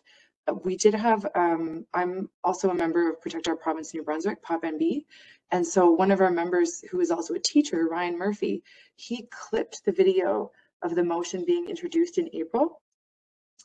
And that went viral on Twitter, because I can see from the representation here today, we have people all over the world that are interested in clean air, and yet there's so little success for us to point to, that the few regional examples of success, we kind of are all aware of those, right? Because we're pointing to that and we're saying, yes, this is what it should be like. We need to be like that. So when Ryan did a video clip of the motion being presented in April, it was shared, tens of thousands of times. And so I think that that helped the politicians in New Brunswick to realize, okay, there are a lot of eyes on this, provincially, nationally, and globally as well. So the New Brunswick Lung Association also supported that effort. And I would recommend anybody that has a lung association, some of them are independent now provincially, some of them are still with the Canadian Lung Association, but there's been a bit of an organizational rearrangement there. You may wish to reach out to your lung association. I have noticed that with the lung associations, with the wildfire smoke as well, a lot of them have messaging now around respirators, around cleaning the air. So it's good timing to reach out to a lung association near you and see if they might be willing to support something similar. The other things that I just wanted to mention briefly for New Brunswick, our same member that kind of helped with the legislature, Ryan Murphy, who's a teacher, he had also approached the New Brunswick Teachers Association executive. And what he did was he took Dr. Mona Nemmer's post-COVID condition report from March 2023. So in Canada, we have this chief science advisor, Dr. Mona Nemmer, and she and a team had just published in March a long COVID or post-COVID condition report. And he took that report to the New Brunswick Teachers Association executive, and he said, look at this report, teachers are at risk, you know, we should do something about this. And what they did was they came back to him and they said, could you write us a brief about this so that we understand it better? So Ryan wrote a 13-page brief, and if you want to contact me, I can share it with you. Our PopMB website is protectnb.ca, and we have contact information on there, so I could email you a copy of Ryan's brief. And what he did with that brief that was awesome was he tied together Dr. Mona Nemmer's post-COVID condition report and motion 36, which was the Clean Air Act motion. So he linked together both the proof of the hazard, the proof of the danger for staff, and the solution, which was already receiving some political attention, right? So he linked those together in his 13-page brief. He has a glossary of definitions for CO2, parts per million, all that stuff. And he has a page of references at the end, and the very last page is Joey Fox's watch graphic, which I want to say thank you for. Joey's had that translated as well. And in New Brunswick, we are a bilingual province. So having access to information in French and English is extremely important in New Brunswick. So yeah, so that's what's happening with the New Brunswick Teachers Association. And from Ryan's brief, they created a motion, and I'll just read it to you here. The MBTA executive created a motion that said that MBTA work with relevant partners to lobby the government of New Brunswick to make transparent how air quality in schools is currently measured and make reporting and transparency around findings readily available. So that was the motion, and the executive of the New Brunswick Teachers Association carried that motion. And the same thing is taking place right now with the New Brunswick Medical Society. There are two motions that they're going to vote on next month at their AGM about the importance of clean air and about long COVID. So we kind of have to work, a lot of the theme of today has been talking about empowering and informing the people with power in the institutions, and then also empowering and informing the general population, you know, the parents, the community members, and all that. So you can see that the work that we're doing, we're trying to work through these various executives to have them recognize the importance. But like people have pointed out, the more general population you have that's informed and empowered, the easier that Turn right onto Shermer Road. In a quarter mile, turn right toward Illinois 68 East Dundee Road. Somebody needs to mute. And I'll just mention quickly that Protect Our Province New Brunswick, we just had a mask drive for back to school. We raised $1,700, which for a province like New Brunswick, in the financial times that everybody's having right now, that was way more than we expected to raise. And we have a mask champion in 5 of our 7 health zones, that those masks are going to go to that mask champion for local distribution. But I also want to highlight that inequity with the French and the English and the geographic areas. We have 7 health zones and we only have mask champions in 5. So the 2 that we don't have anybody in are the Northern New Brunswick Francophone regions. So it's really important but challenging to make sure that you have kind of access throughout the province and information. So yeah, I think that's about all that I was planning to talk about. And I hope that that is helpful. Oh, we also have Brilliant Labs is the name of our kind of outside of this education department STEAM group. They're like an outside group that is trying to promote STEAM and comes into the classroom and does projects. So for 2 years, we've been trying to get them to add Corsi Rosenthal boxes to their projects because it's a very natural fit with what they do. And they were interested, but nothing ever happened. And finally, just a couple of weeks ago, they mentioned that it's on their list now for their projects. I'll believe it when I see it, but they seemed interested and enthusiastic. So that would be a nice change. As far as our Department of Education themselves, we don't have any engagement, any uptake. They're just a complete stonewall. They refuse to admit that there's any problems. About 12% of the schools in New Brunswick don't have mechanical ventilation, and those are the only ones that they will measure the CO2 because I think that they're aware enough to realize that, you know, that is very obviously a problem. And they do report those findings, but the school year starts next week and they've yet to report last year's CO2 readings. So we do have a very hard time communicating with our actual district.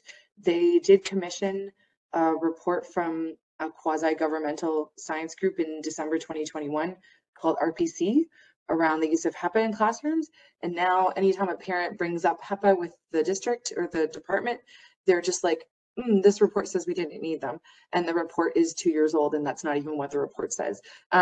So, you know, we still have a lot of challenges, and we're yet to see, I think, that many on the ground solutions, but it's nice that we are working together and seeing some uptake.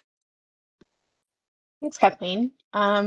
And I just kind of, I have a list of kind of, you know, steps, I think tangible steps that, you know, parents and school staff can kind of take, and we'll get into that a bit, but I wanted to circle back to some of the questions mentioned in the chat. So there was a question directed to Joey, I think, about does 241 actually specify anything for non-infection mode that can be, you know, I think used with advocates to kind of try and push that forward? So the design, installation, preparation, all that should be done before you have to go into infection risk management mode. As was previously said, it's kind of flipping a switch, and now all of a sudden you have to provide a higher clean air delivery rate. But having these systems in place, the building readiness plan, ensuring the equipment is working properly, that all has to be done before infection risk management mode is activated. And again, a lot of what should be done now or can be done now, ASHRAE 241 provides guidance. For example, with HEPA filters, one of the common claims was they interfere with ventilation. We now have a standard that says if it's a well-mixed system, which the vast majority of schools are, any type of HEPA filter is, or indoor room cleaner, in-room cleaner is compatible with that. So we have, so even if you're implementing it in your non-infection risk management mode, you still have these guidelines on what to do. But the difference between infection risk management mode is how much clean air you have to supply. Yeah, and I think that's a really great point you brought up, because a lot of people do get feedback, oh, HEPAs interfere with ventilation, in-room air cleaners interfere with ventilation, or they don't work, or they're harmful. And so I think that is a good point for advocates to kind of point to say there's an ASHRAE standard that specifically looks and cites that in-room filtration is part of the toolbox. So I think that's really helpful. And the other question I want to circle back to was, you know, Paul, you put so well together the kind of the need for you know, staff to have this union involvement, and what you've been putting forward in terms of occupational risk. And so there is kind of, you know, what can you say in terms of, you know, how we can be you know, pushing unions at large to kind of be fighting for this collectively, or, you know, what kind of things do unions feel like, you know, they can do, and then what can we do to support that? It's going to take multi different you know, local, regional, provincial strategies for unions to get their message across. And I'd like to have those dialogues with the government to find out what their plan is. And I just don't believe that a hands-off approach and letting school boards on their own take care of it is going to resolve the issue. And I believe what it also take is when unions are advocating for some kind of legislation or regulations around it, that it is not, you know, a lot of the flack we get back is very much that it's self-serving, things of that nature. But very much when we're proposing these things, especially when education unions are proposing things, it is always within the learning environment that is kept in mind, especially for those who to live it and breathe it every day, to hear the flack that comes back to say that it's just self-interest. No, these people have dedicated their lives to improving students, improving their lives and improving the learning. So I know, the unions, we sit on a provincial working group. It was mentioned in my bio, and those are opportunities where unions and school board representatives of trustees and principals, and along with the Ministry of Labor and the Ministry of Health, Ministry of Education, can get together and to try to come up with some kind of solution, some consensus, some agreement as to what can really be put in place. The other element that I think is missing is public health. And very often school boards will rely on public health when there is disease outbreak in the schools. So if there is a better alignment with public health and occupational health, it'll help to I think, facilitate those conversations, and it'll allow also our members to have a better understanding, because we're not all infectious disease experts, but when you have public health who are advocating for these things as well, and recognizing that occupational standards also provide standards for students as well, we can obtain those objectives a little bit better. Great. And we've had some interesting engagement in Alberta with the Alberta Federation of Labor, and,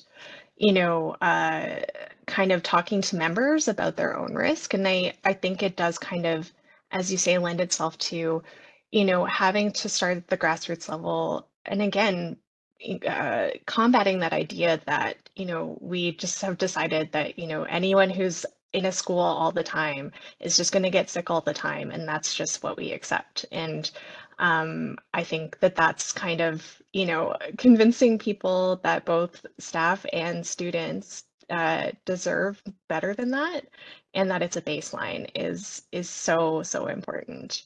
And I think, as Joey was saying about, the takeaways from 241 and the collaborations that we've had as advocates with experts, looking at the ASHRAE Epidemic Task Force guidance, which was kind of the precursor document to 241. It's interesting because for me, I see the takeaway being something like, now this is a standard.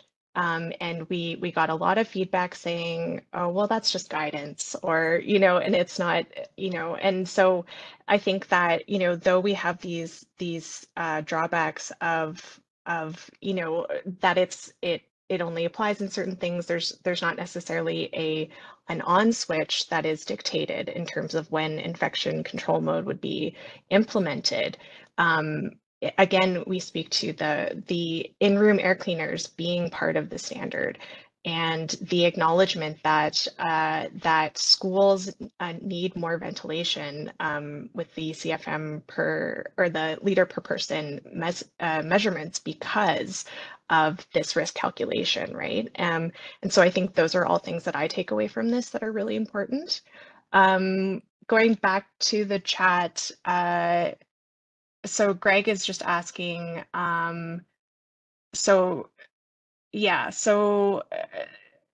Joey, did you just want to look at Greg's question here? And yeah, is there anything that provides that baseline beyond 62.1 that we as advocates can kind of look to and say to school boards?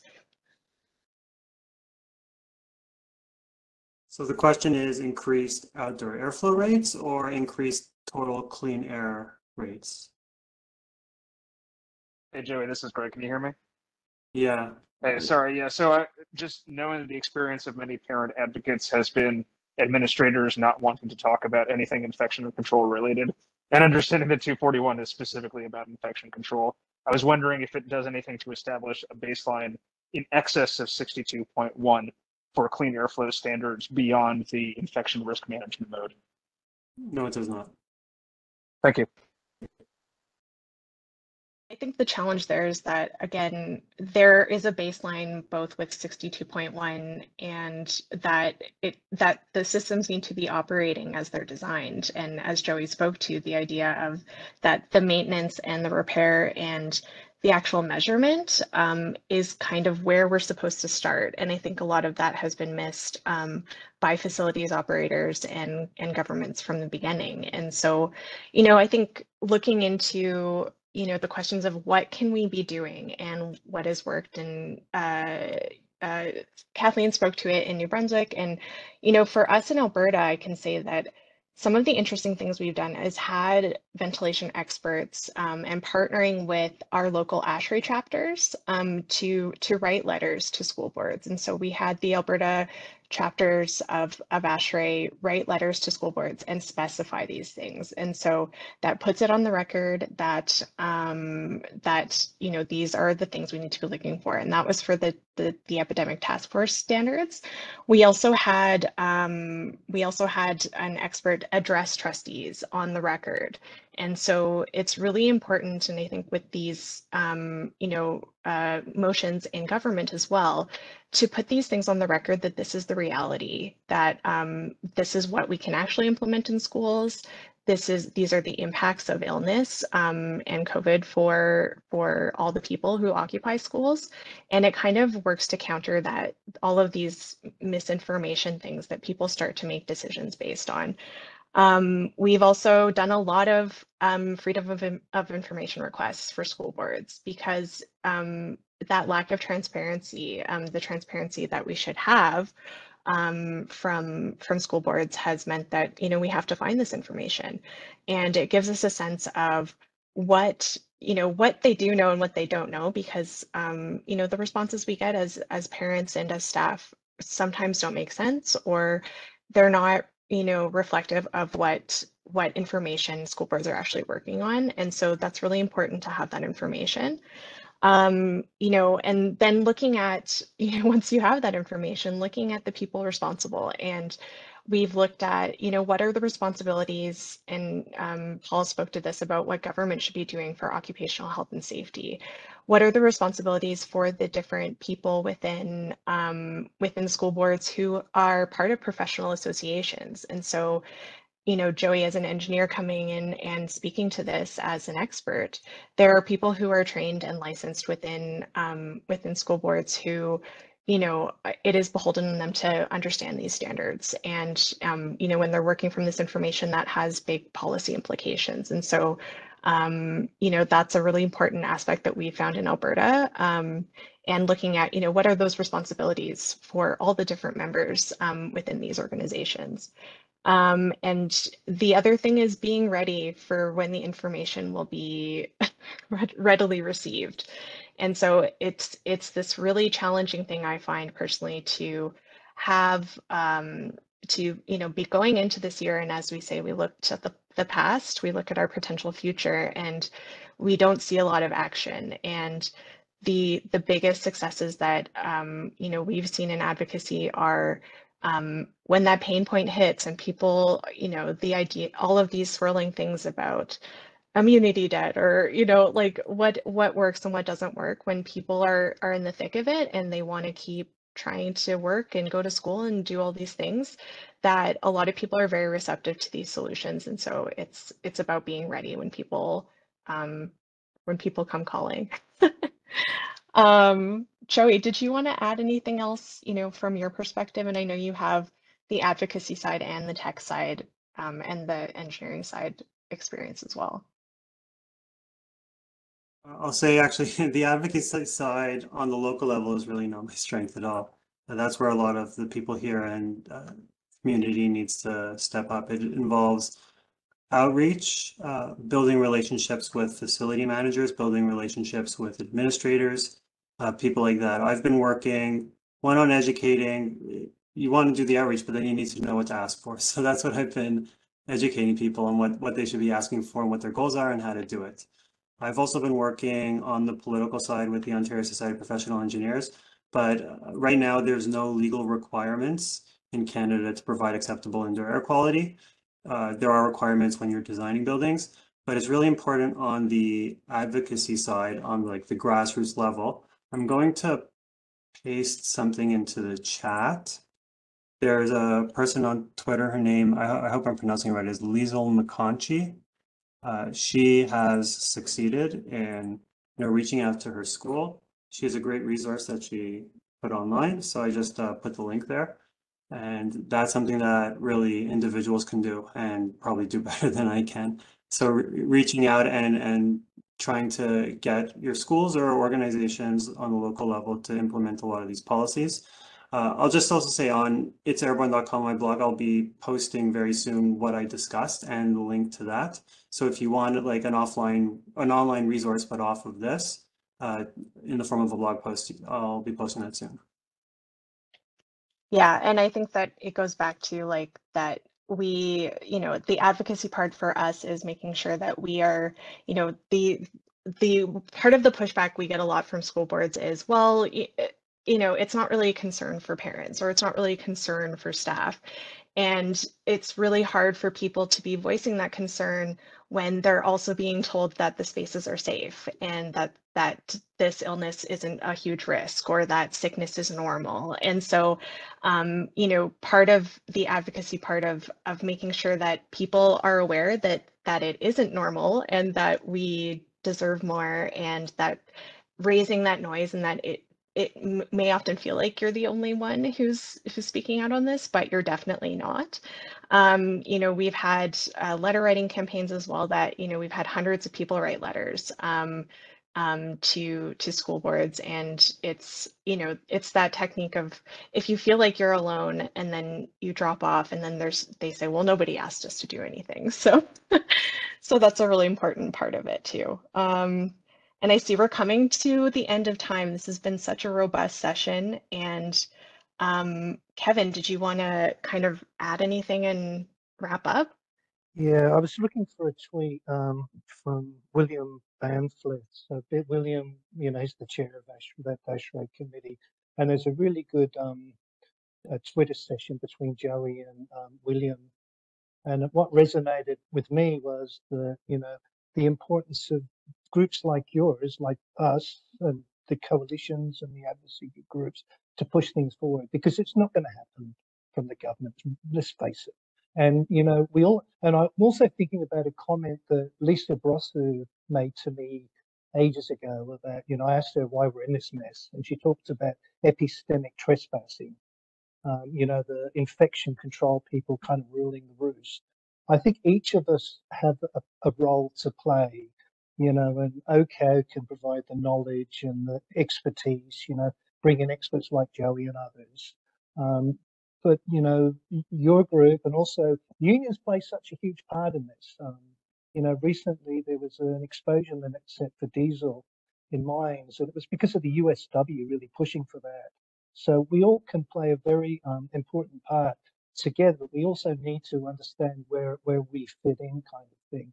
And I'm an occupational hygienist. I learn about advocacy, and I'm trying to be an advocate. But really, my strength and many of our strengths in these kind of roles are more technical and scientific. So it's really great that we can provide this format where we can all talk about it and exchange the knowledge for the advocates and the unions. I guess that's all I had to share. And I don't know if Val's done so much work behind the scenes. Val Wolf has done so much work behind the scenes. I'm always really grateful for her to kind of pull all this together. And I work with Val's, but I just really want to thank all of the speakers, Joey, yourself, Amanda, Paul, and also Brad, and all the others, Kathleen, and the others from the school safety. Did you want to say anything, Val, just to close out? Sorry, I'm not driving very well today. So I just echo your thanks, and very much the message that we've all shared is that there are technical solutions, but we need to engage all the people at all the levels to make them happen. And so I really appreciate everybody's participation, everybody spending their Friday afternoon with us at the height of the summer, and especially the speakers who are here, and also Brad from Australia sharing his time with us last evening as we made his recording. And we are planning to continue these sessions probably once a month, and looking at other related subjects, because COVID is still a major public health and occupational health and safety issue, but it also solving the airborne transmission can protect our health from so many other things. So that's all. And thanks, Kevin, for your continued leadership and hosting today. And I think that's all. We should wrap up, but there's also no absolute rush if anybody has any like pressing question. There's been so much shared in the chat that we will save the chat and try to post it. We will post all the slides and we will post the video. It'll all be on the event post about this session that's on our front page. And that should probably be done, I would say, by Tuesday next week. And yeah, that's all. And don't hesitate to write to any of the speakers or us if you have any questions, or if we can be of any help with individual workplace questions or solutions. So I think that's all. Thanks. And I don't know if each of the speakers wanted to just say something as a wrap up too. I'll just add before we end that, we'll be looking at ways to do that peer-to-peer support for parents and for school staff, because I think that is the network building that then, pushes the grassroots and then helps put pressure on those institutions. And so that's going to be something that as advocates across the country, we're going to be working on. And, hopefully we can all connect together and be doing that in a collective way, because it resonates. So thank you so much. Thank you, Amanda. Anybody, Kathleen or Joey or Paul, do you want to add any last words? What Amanda said. Good. I'll just say with the publication of ASHRAE 241, we now know what needs to be done. We have a standard. We're in a much better place because of that. Now it's just implementing, which is on the advocacy side. But we're making progress. There is a cleaner revolution going on. It's going too slow. Hopefully we can all work together to speed it up. But you could see many different policies going in place. CO2 monitoring is becoming more popular. There's still resistance, but it's starting. Upgrade, ensuring filters are better, MERV 13, that's starting with newer stuff. So we are starting to make progress, and let's continue and make it go faster. On that note, what a great way to end. Thanks, Joey. Okay. Thanks, everybody. Kathleen, did you have any one last thing? I guess we didn't miss it. Sure. Yeah. I mean, I was trying to reconcile, right, the fact that, so this is the 5th academic year that COVID is going to be affecting schools or communities or kids. My oldest child was in grade 1 when COVID arrived, and she's starting grade 5. And so it's hard to reconcile the fact that I'm sorry, my husband's now talking really loud in the room behind me. So, I'm sending her into a school that feels more dangerous because there's no continuous masking and everybody's just putting their heads in the sand. And that's really hard, but I can take some comfort in what Joey's just said, which is that at the start of last school year, we didn't have ASHRAE 241. We did not have the Chief Science Advisor's post-COVID condition report. We did not have the OSPE indoor air quality reports. We did not have Engineers Canada National Position Statement on Ventilation. There are so many very strong documents and sources and standards that we can try to show to people and convince them of that importance. And probably nothing will convince them of the importance like another triple or quadruple demic starting in a matter of days for some of us, or has started already in the States. So, and I just want to say thank you. I'm always appreciative of anybody who continues to want to listen, talk, or think about COVID still. So thanks so much. Okay, thanks everybody. And I should mention, sorry, before we go, that Donate Mask is offering a free package for teachers going back to school, and it's like really exciting. I'm just gonna drop the link in the chat as well and repost it on Twitter, that for back to school for safe air. So I'll just post that as well. I forgot about, I sent that to my sister who's a teacher yesterday when I saw it, and yeah, it's very generous and and a great initiative, right? Includes a CO2 meter, CR box supplies to build in the classroom, and there was a third thing, I think. So it's fantastic. Masks, maybe. Okay, now we'll really say goodbye. Thanks. I think also, sorry, I just yeah. thought of something. I think, you know, legislation is primary prevention. And, you know, what they've done south of the border with the Model Act, you know, and the recent private members bill that was presented not so long ago, I think we really need to work on the legislators as well. And maybe that's where you can help out, Paul, help us kind of work on that aspect as well. Thanks. Great. Okay. We'll say goodbye again. But thanks again, everybody, for spending the afternoon with us, and for especially for everybody's continued passionate work to prevent illness and aerosol transmission. Okay, I think, although I'm a happy host, oh, I think, Tony, maybe you need to turn it off.